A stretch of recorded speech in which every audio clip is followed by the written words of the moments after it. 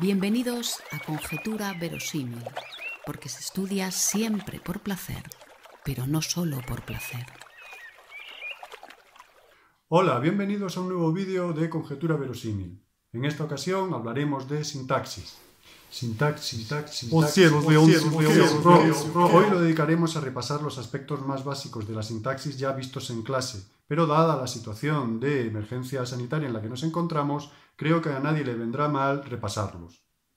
La frase con la que vamos a trabajar tiene dos niveles. Un nivel muy apropiado para los alumnos de tercero de la ESO con dos oraciones simples muy fáciles y otro más apropiado para los alumnos de bachillerato, con una construcción condicional también muy sencilla. Vamos a ello. Esta frase es muy sencilla si aplicáis el método. Bueno, pues vamos a hacer caso a nuestro ejemplo y vamos a aplicar el siguiente método. Paso 1. Suelto el lápiz. Todo lo que voy a hacer lo realizo mentalmente o en un folio en sucio. Solo cuando todo esté claro procedo a realizar el esquema. Mientras tanto, tengo que jugar con las palabras. Paso 2. Busco el verbo y realizo inmediatamente la prueba del sujeto. En nuestro ejemplo hay dos verbos, es y aplicáis. Para no alargar el vídeo damos por sabida la prueba del sujeto y solo diré que tenemos que cambiar el número del verbo para obligar al núcleo del sujeto a tener que cambiar con él. Ya sabéis que con las cópulas hay algún problema, pero en este caso creo que todo está bastante claro. Sería estas frases son, frase del sujeto. Si aplicáis, si aplicas, sería tú aplicas, por lo tanto, aquí hay un sujeto elíptico, vosotros aplicáis. Bien, siguiente paso, el tercer paso, la aplicación de las proformas. En este momento es cuando entra en juego una de las cuestiones más interesantes del análisis sintáctico y de la lingüística en general. Los conocimientos humanísticos se fundamentan en gran medida en un conocimiento tácito, en el saber no estudiado sino vivido que todo hablante tiene de su lengua materna. Este saber puede y debe ampliarse con la práctica y con el estudio. Bien, las proformas adecuadas para esta frase, vamos a abreviar, sería ella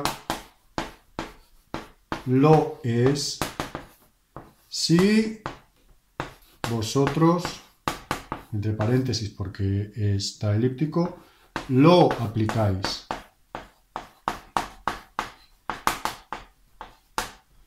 Y entonces tenemos el hueco funcional de la oración original simplificado con muy pocas palabras. Aquí tendríamos su sujeto, aquí ya tendríamos un atributo, la cópula, el nexo, otro sujeto, un complemento directo y un núcleo de predicado verbal. Ella lo es si vosotros lo aplicáis. Es un juego de lenguaje. Un juego de lenguaje que nosotros utilizamos para desentrañar las relaciones funcionales de la oración propuesta. Bien, pasaríamos a continuación ya al cuarto y último paso. Para realizarlo tenemos que tener en cuenta dos reglas básicas de nuestro análisis. 1. Primero vamos a especificar las categorías e inmediatamente su función entre paréntesis. 2. Cada núcleo que encontremos tiene que estar perfectamente delimitado. Con esto sabido, procederíamos a realizar el esquema que se nos pide. Lo primero sería aislar la oración. Aislando la oración se consigue generar un espacio de análisis y evitar que nuestras líneas salgan sin ningún criterio del ámbito de la oración. Por otra parte, deberíamos estar capacitados para analizar textos, de modo que aquí continuaría una frase y antes de aquí habría otra, y esto serviría como límite entre frases. Muy bien, lo primero que tenemos que saber es que, para los más avanzados, tenemos dos verbos y por lo tanto tenemos que dirimir cómo están unidos, por yuxtaposición, por coordinación o por subordinación.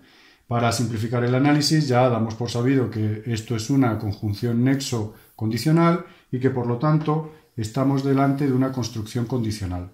Lo primero que hago es etiquetar toda la oración como lo que ella es, una construcción condicional. Y como yo ya sé que toda construcción condicional tiene dos partes, prótasis y apódosis, lo divido mediante esta línea vertical y una vez que he hecho la división procedo inmediatamente al etiquetado de cada parte.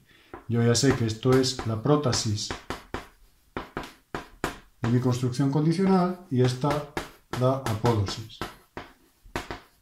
Seguimos en el nivel de bachillerato, aislamos el nexo porque este nexo no va a cumplir ninguna función dentro del sintagma nominal sujeto, sintagma predicado de esta prótesis. Se quedaría fuera, pues primero la categoría, esto es una conjunción, y después entre paréntesis la función, que queda como nexo. Y aquí es donde ya entra en juego el nivel de tercero de la ESO. Esta frase es muy sencilla, aplicáis el método. 2 oraciones simples, ya hemos hecho la prueba del sujeto, pues lo primero que hacemos es diferenciar los constituyentes inmediatos de esa oración. Y como veis, la línea muere aquí, no muere aquí. Porque si la prolongáramos, quiere decir que esta construcción tendría 3 partes. Y no, tiene 2 partes. Encima de esta apódosis se construye primero la categoría, un sintagma nominal, entre paréntesis la función, sujeto, y primero la categoría, un sintagma verbal, entre paréntesis, predicado nominal. Lo primero son los núcleos, en este caso ya sabemos que va a ser una cópula, como veis, categoría, entre paréntesis, función, y de aquí, categoría, entre paréntesis, función. Lo mismo haríamos aquí. Vamos a cambiar.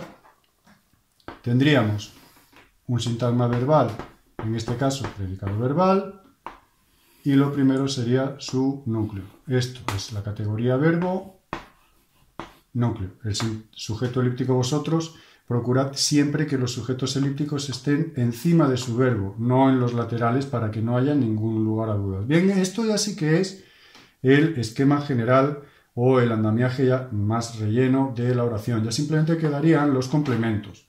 Entonces tendríamos por un lado este adjetivo va a ser el núcleo, pues lo aislamos, sintagma adjetival, entre paréntesis su función, primero su núcleo, esto es un adjetivo que funciona como núcleo, y aquí tendríamos esto, es un sustantivo, pues sintagma nominal, entre paréntesis complemento directo, dividimos bien su núcleo, primero la categoría, luego su función, y por último el capítulo, digámoslo, de los acompañantes, que en gramática es muy complicado y por lo tanto nosotros lo vamos a simplificar para nuestro nivel.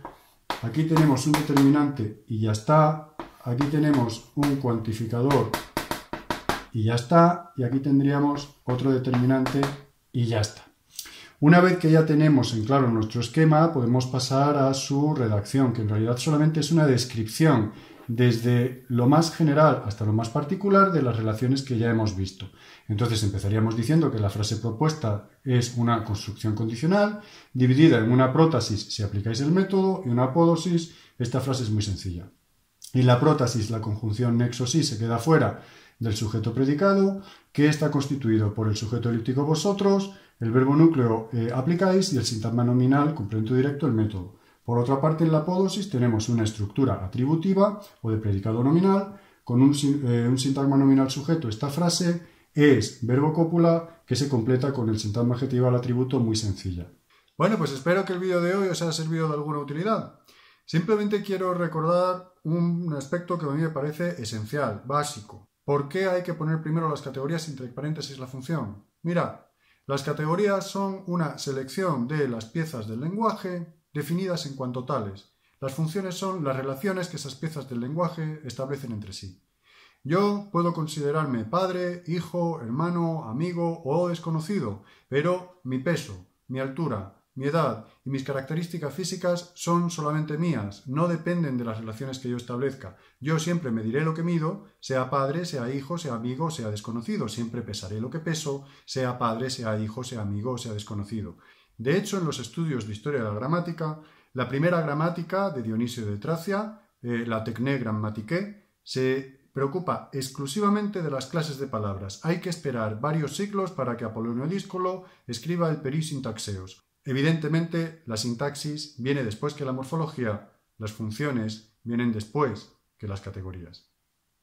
Amor y poesía cada día.